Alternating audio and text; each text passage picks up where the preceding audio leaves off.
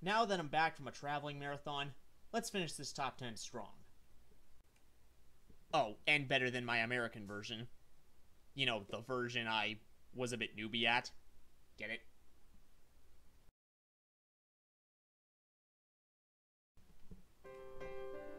Number 5. Canadian Pacific 2317. Unlike 1246, which also has a less eventful history, 2317 is a member of the Canadian Pacific's earlier G3 Pacifics, and among 16 of the subclass G3C. She was built by Angus Shops in 1923 and used for hauling mainline passenger trains while stationed in Winnipeg, Manitoba for a good portion of its working life, and was retired in 1959. But instead of being scrapped upon being retired, 2317 was instead placed into storage, which played a key role in its survival. In 1965, the 2317 was purchased from the railroad by, you guessed it, Mr. F. Nelson Blount, of course, who took the locomotive to Bellows Falls, Vermont, where it became part of his Steamtown, USA collection. Then in 1978, the 2317 was restored to operational condition and painted in the Canadian Pacific's gray, blue, and Tuscan red livery despite never wearing it in revenue service, a similar coincidence that Southern 4501 also shared. You may also remember that 1246 swapped between that livery and black several times during her operational career. After being restored, the 2317 ran excursions in the area until it was moved with the rest of the Steamtown collection to Scranton, Pennsylvania in 1984. The locomotive would arrive on January 31st. 4 days later, she pulled the grand entrance ceremony and was fired up again on September 1st to pull the first Steamtown excursion in Scranton. That trip ran on the former Delaware, Lackawanna, and Western Main Line between Scranton and Elmhurst, Pennsylvania. During this time, 2317 was temporarily reverted to its original black paint scheme, which it wore during its revenue days with Canadian Pacific. Speaking of the earlier mentioned Delaware, Lackawanna, and Western Main Line, during the year 1986, 2317 was painted in that former railroad's Pocono Mountain Route livery, but was permanently returned to her original black paint scheme after the National Park Service took over Steamtown the next year. Not that I mind. 2317 also attended the grand opening of the Steamtown National Historic Site along with Baldwin 26 and Canadian National 3254 and ran several excursions on the former Lackawanna Main Line. It would even doublehead with the visiting Gulf, Mobile, and Northern / Blue Mountain and Reading Pacific number 425 during the year 1995. She even ran triple headers and had gatherings with 1246 and 1293 from time to time until they eventually left Steamtown. During its career, the 2317 was used to pull Steamtown's excursions in tandem with 3254 until 2004. But leading up to its end in that same year, Steamtown discovered problems with the 2317's trailing truck, dry pipe, and tires. From that point, the 2317 was limited to running Scranton Limited Yard Shuttle trains until new tires were installed in 2007. Afterward, she was allowed to run longer excursions to East Stroudsburg, Pennsylvania, and the Delaware Water Gap. But after the end of the 2009 operating season, the 2317 was only used as a backup locomotive as its flue time was running short. Following a final run during Steamtown's 2010 Lackawanna Fest, the 2317 was retired and placed into storage in the Steamtown Roundhouse, where she has remained ever since. As of today, the 2317 is awaiting its FRA-mandated 1472-day inspection and restoration before it can operate again. According to Steamtown, they plan to restore the 2317 once they finish the restoration of Boston and Maine 3713.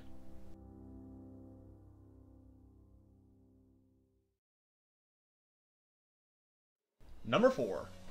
Canadian Pacific 1278.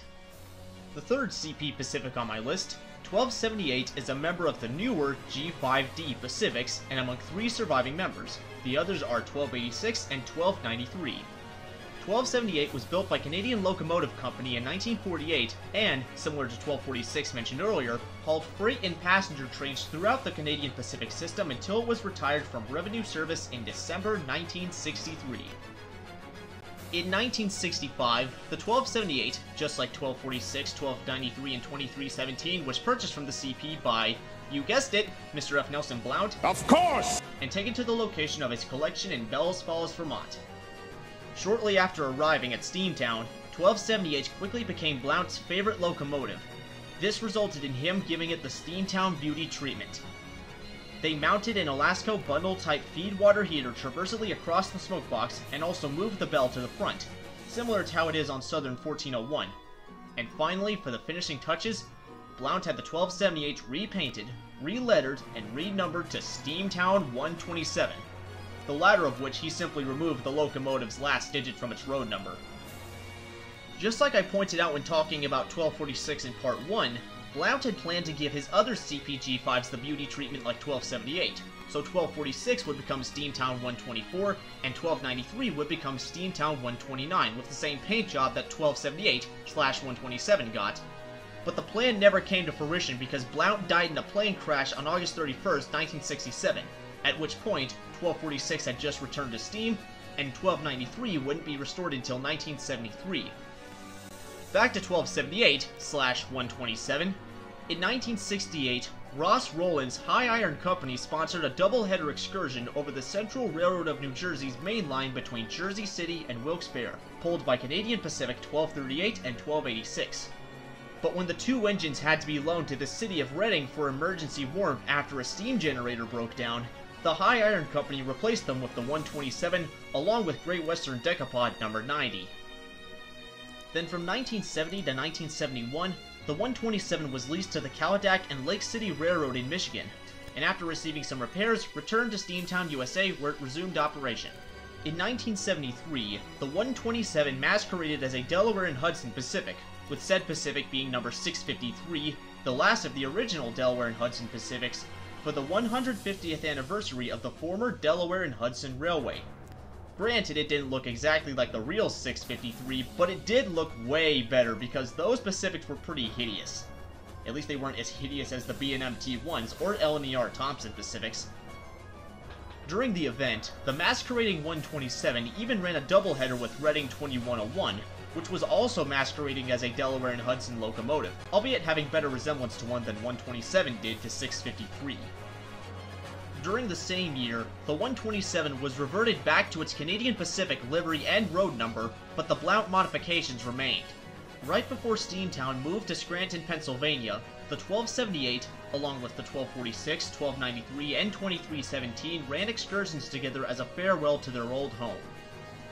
After Steamtown moved to Scranton, Pennsylvania, the 1278 was taken out of service as it was in need of new flues. But it was here that the 1278's excursion career took a declining turn at the same time.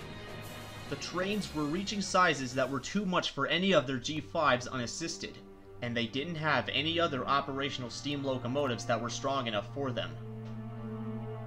And so, in 1987, Steamtown went to the Gettysburg Railroad and traded 1278 for Canadian National 3254. At the time, it seemed like a good decision because 3254 was strong enough for Steamtown's needs. Plus, 3254 was a bit too heavy for the Gettysburg trackage, whereas 1278 was not, thus why the trade was made.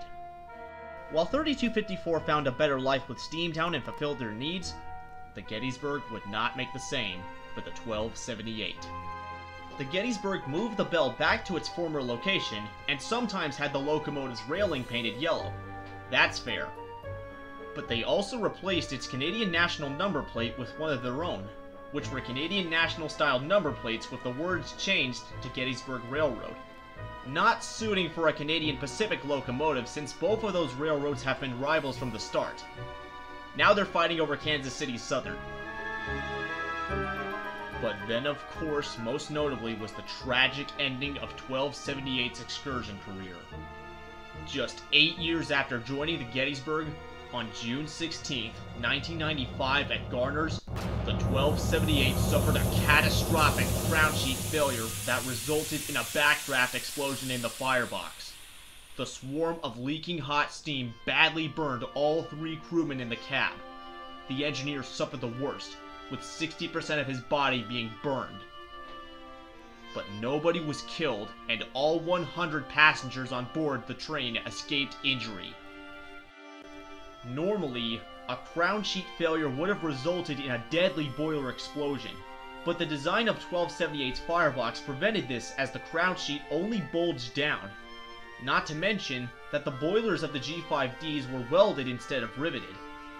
but the crown sheet failure left the firebox with a bag-shaped bulge, a 6-inch tear, and 2 broken stay bolts that fell into the ash pan below. The NTSB found out that the backdraft happened because the crew let the water level in the boiler drop too low. The NTSB also discovered that the Gettysburg had a bad reputation of maintaining their locomotives in a horrid fashion. In 1278's case, with the air compressor sounding like a donkey, rust on the wheels, and the water glass becoming clogged. This caused it to show a false water level, and on top of all that, the Gettysburg also failed to train the crew properly. As a result of this, the FRA had to impose the now infamous 1472-day inspection for any active steam locomotive in the United States. In 1996, a lot of the now ex-Gettysburg equipment, including the 1278, was purchased at an auction by Jerry Joe Jacobson and moved to his Age of Steam roundhouse in Sugar Creek, Ohio, as a possible parts donor for sister engine 1293. 1278 was eventually moved inside the roundhouse out of the elements, and was later touched up to improve its looks. As of today, the 1278 is still sitting on static display in the Age of Steam roundhouse, but it is likely that it will never run under its own power ever again.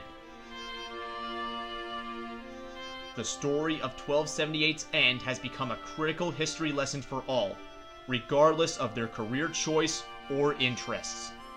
Maintain your equipment well, or bad stuff will happen to it.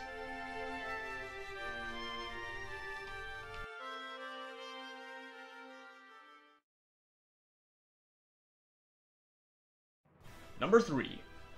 Canadian National 3254. The only other pre-Canadian National locomotive on my list, she was built in 1917 by Canadian Locomotive Company for the Canadian Government Railways as 2854, but was renumbered to 3254 when the CGR merged with the Canadian Northern and became part of the Canadian National in 1918.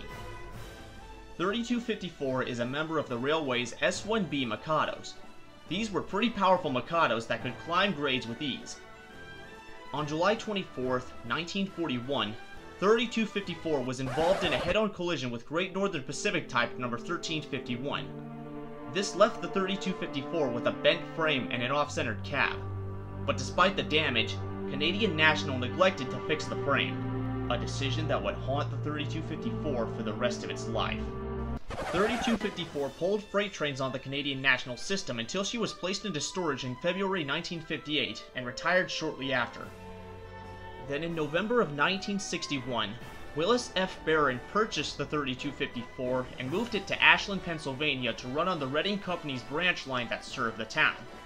But due to the tracks in Ashland being pulled up before 3254 could operate there, Barron disassembled the locomotive and shipped it in pieces on a truck and reassembled it at his motel as a static display. But despite disassembling it, Barron didn't fix the frame. But his reason for it is more preferable to why Canadian National didn't fix it in the first place. In 1982, the 3254 was purchased by the Gettysburg Railroad, who restored it to operational condition and repainted it a bit. During its short life on the Gettysburg, 3254 pulled passenger trains on their trackage between Gettysburg and Mount Hollow Springs, Pennsylvania.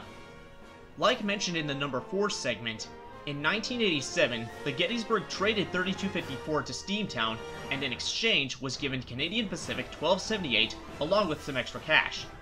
Again, 3254 was a bit too heavy for the Gettysburg trackage, 1278 was not. 3254 was strong enough for Steamtown's needs, and 1278 was not. Thus why it was a 50 to 95% good move. As we all know, 1278's life fell apart thanks to Gettysburg's bad reputation of maintaining their locomotives in a horrid fashion, which led to 1278's tragic end.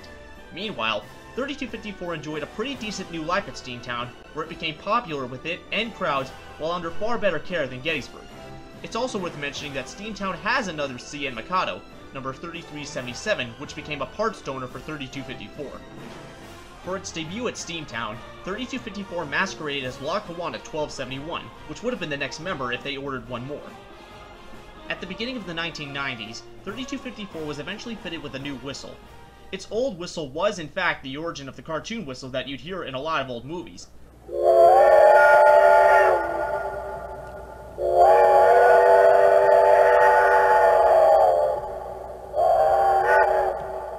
But the new one sounds really awesome. In fact, it's easily the best Canadian whistle I've ever heard.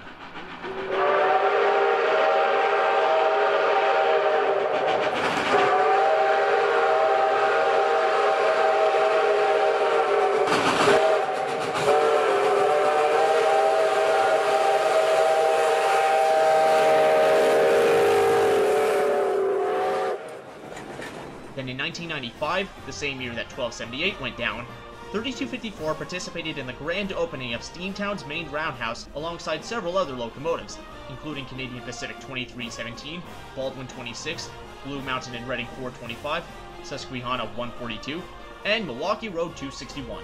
The latter three were visiting.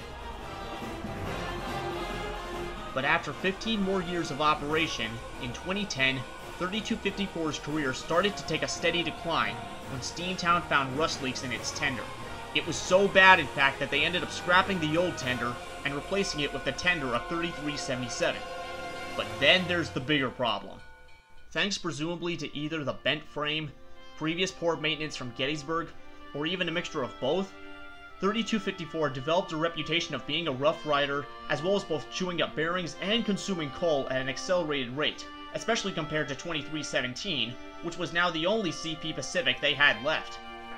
After a final stand at the end of the 2012 holiday season, the bent frame resulted in 3254 being retired after 25 years of active service with Steamtown. This made 3254 the second longest serving locomotive at Steamtown, with only 2317 having served more years.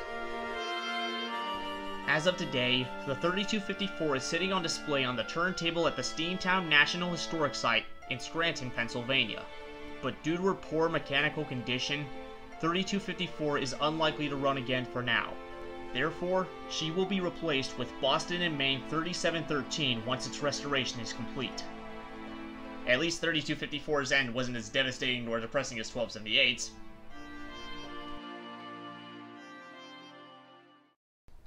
Number 2. Canadian Pacific 2839. I had considered putting this on the number 1 spot for a long time, but I changed my mind while I was out.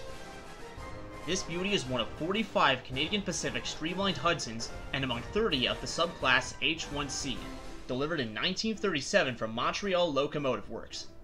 They were basically newer versions of the previous H1A and B Hudsons, but with beautiful streamlining. Typical CP. That's good, by the way. They were initially just referred to as streamlined Hudsons at first, but that changed when in 1939, while being taken on a transcontinental train trip across Canada by Hudson 2850 in 1939, the newly coronated King George VI of England was so impressed with the performance and looks of these locomotives that after the trip, the King gave Canadian Pacific permission to display royal crowns on their running board skirts and nicknamed them Royal Hudsons. Aside from the H1Cs and Ds, the latter H1Es were also allowed the same treatment. That's engines 2860 through 2864. 2839 and the other H1Cs, along with the 10 H1Ds, served with the Canadian Pacific, hauling passenger and freight trains east of the Rocky Mountains until retirement for 2839 came in 1959. She was initially intended to be placed on display in a museum in eastern Canada, but in a plot twist, she ended up in the hands of a group of owners in Pennsylvania. After being given a full restoration, the 2839 was leased to the Southern Railway starting in 1979, as well as being given Southern lettering, as well as a Southern 5-chime whistle.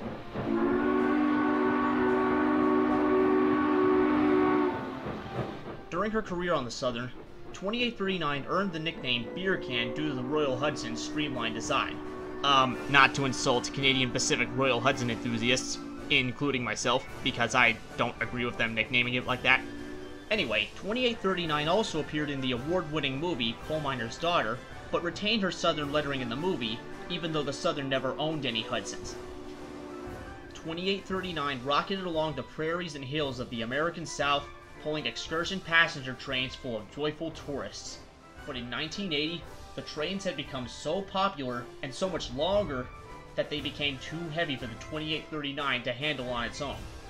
Because of this unfortunate bad turn of luck, in 1980, the 2839 was returned to Pennsylvania, while its successor, the strong but slow-dragging Texas and Pacific 610, and later Firebox-cracked Chesapeake and Ohio 2716 took over. Upon being returned to Pennsylvania, the 2839 was stored at the Blue Mountain and Reading Railroad in Allenton, Pennsylvania. The BM&R attempted to restore the 2839 to operational condition, but the plans fell through when the 2839 was purchased from them.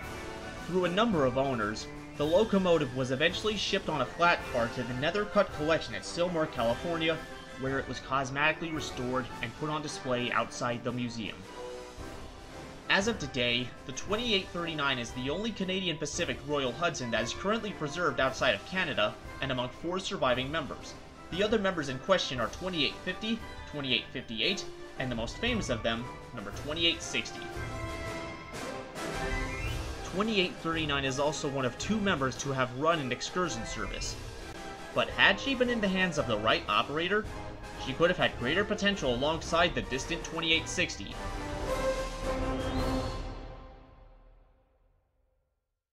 As usual before I unmask my number 1, how about some honorable mentions first?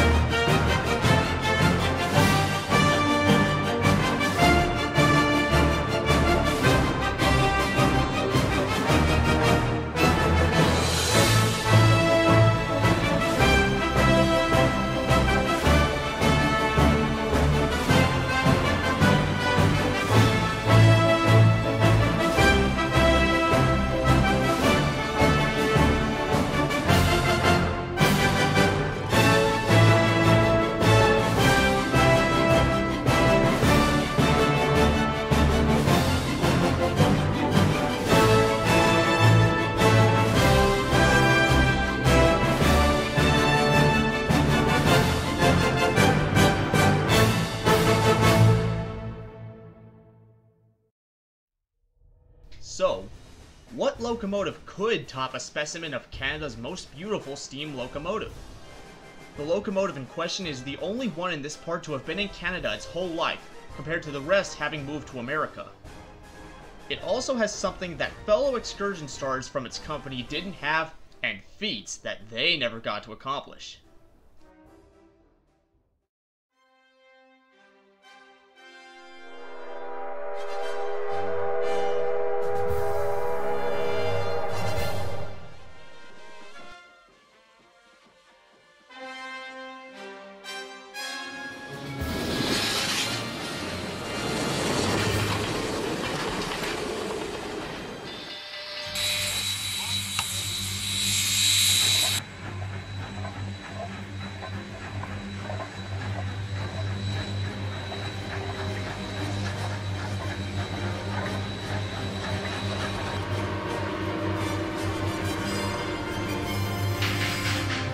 Canadian National U1F Mountain number 6060. Feel free to comment how easy or hard it was to guess. But anyway, 6060 was built by Montreal Locomotive Works in 1944 as the first of 20 Canadian National U1F Mountains. They were a step down in size compared to the larger Northerns, but were faster as a result. The distinctive feature of these locomotives were their famous cone-shaped smokebox door covers, which earned them the nickname of Bullet Nose Betties. It's also worth mentioning that half of the U1Fs, including 6060, originally burned coal, but were converted to burn oil and had their original coal tenders replaced with oil ones in October 1944. 6060 pulled high-speed passenger and freight trains across Canada until she was retired in favor of diesels in 1960, but instead of being scrapped, the 6060 became one of 3 U1Fs to escape the cutter's torch and was placed on static display in Jasper, Alberta in 1962. The other survivors are 6069 and 6077. 10 years later, CN restored the 6060 to operational condition for use in their steam program, succeeding U2G Northern 6218 as the railway's main excursion locomotive. 6060 served its second career with CN, pulling passenger excursion trains until she was retired for the second time in 1980 when CN ended their steam program due to the high operating costs of steam locomotives.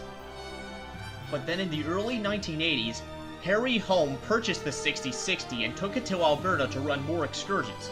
Harry had fallen in love with the 6060 upon first meeting it in 1945, at which point he was 12 years old. Then in 1985, Harry and some friends of his took the 6060 to Jasper as it was in need of an extensive refurbishment. He also had hopes of finishing the refurbishment in time for the locomotive to attend Expo 86 in Vancouver, British Columbia.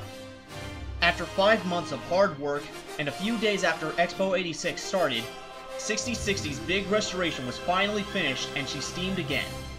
The day that 6060 ran again was also Harry's birthday, which resulted in his friends wrapping a bow on the revived 6060 to surprise Harry. 6060 finally arrived late at the expo with a few days to spare, where she and Harry were greeted by whistle blasts from all the other locomotives there. Those included CN 1392, CP 1201, and the legendary Royal Hudson 2860, along with several British and American locomotives, including Rocket and UP 4466. During its time at Expo 86, 6060 could be seen running along with the other locomotives at the expo. And when the expo concluded, 6060 returned to Jasper in a doubleheader with 2860. This became known as the Squamish Doubleheader, and a very historical event. After the doubleheader, 6060 moved to the Alberta Prairie Railway Museum in Stettler, Alberta, where she has remained ever since. 6060 became the largest locomotive in the fleet, and continued to run excursions until 2012, when it was taken out of service for another rebuild. As of today, the 6060's rebuild is still ongoing. But in 2020, the same year that Harry Holmes passed away, the Rocky Mountain Railway Society announced that they will continue the restoration of 6060 once they have raised enough funding. They have been responsible for 6060 since 2009. While restoring and operating a big steam locomotive in recent years has been a formidable challenge, they continue to see projects overcome the odds time and time again. You can donate money to help them raise the amount needed to get this bullet-nosed mountain back in action. Never say never for 6060. The fact that this locomotive was among 3 steam locomotives used in Canadian National Steam Program, many locomotives to attend Expo 86, and her roller coaster career and travels across the west and east sides of Canada, including those epic doubles with 2860, really earned it a spot in the top 5 from the get-go. Her reputation for being the only locomotive on my list to have run more than just farewell excursions and last beyond the 70s and into recent times, while having been in Canada its whole life, the only one of my picks that is currently getting refurbished, and being the only streamlined Canadian National Steam locomotive to run an excursion service, made the 6060 my number 1 on my top 10 retired steam excursion stars from Canada, the next door neighbor to America where I live. I don't think I need to say any more beyond this point. Roll the credits.